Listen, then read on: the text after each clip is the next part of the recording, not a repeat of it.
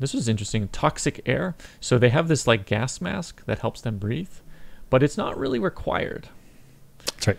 Which makes me think, because the first thing it makes me think is the air is uncomfortable to breathe, but it won't kill you. It's not like chlorine gas where you just die. Right. Right. So it's uncomfortable to breathe, but you can survive. But it's nice to have the gas mask or whatever this is, air mask he calls it, to filter the air to make it more comfortable, which made me think CO2. Okay. So possible. I mean, I think it could be. Yeah. Carbon dioxide. And then, so if we go to carbon dioxide, so I'm thinking the concentration of carbon dioxide is really high. So. Okay, so you're saying that with corporations and the bloc burning through carbon fuels in order to run their war, and then also with whatever happened on the planet such that all the green stuff has died, then we're not cleaning out carbon, replacing it with oxygen effectively, right? And so then you're saying that the atmosphere is taking effect, is feeling the effect, and to the point where humans need to have this mask, not like all the time, they're not like sealed up, but they need to have it when they're walking around. Right.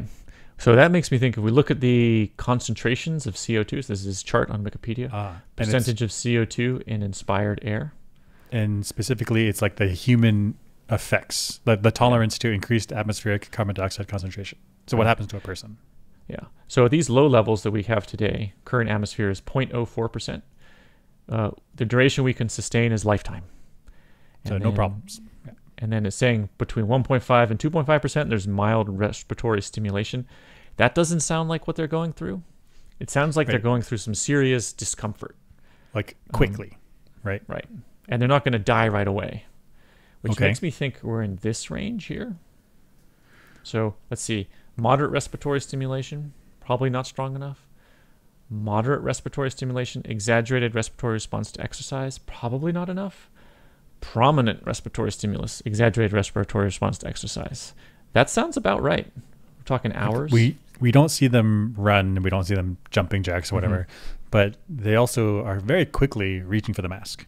Yeah.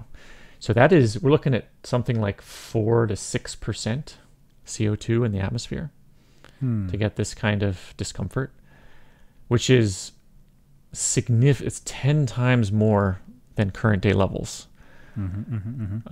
So that, significant pollution to get to this point. I guess it doesn't have to be. It doesn't have to be.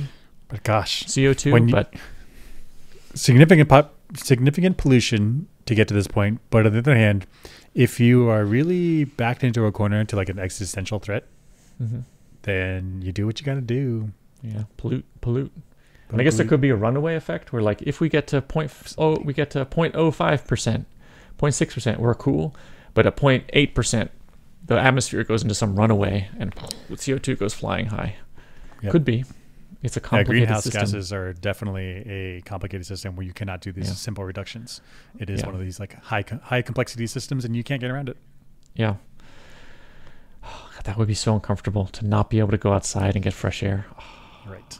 Gosh, we'll be like living underwater. Like, I want to go for a walk. Like, time to suit up. Time to suit up. Yeah. Yeah. So annoying.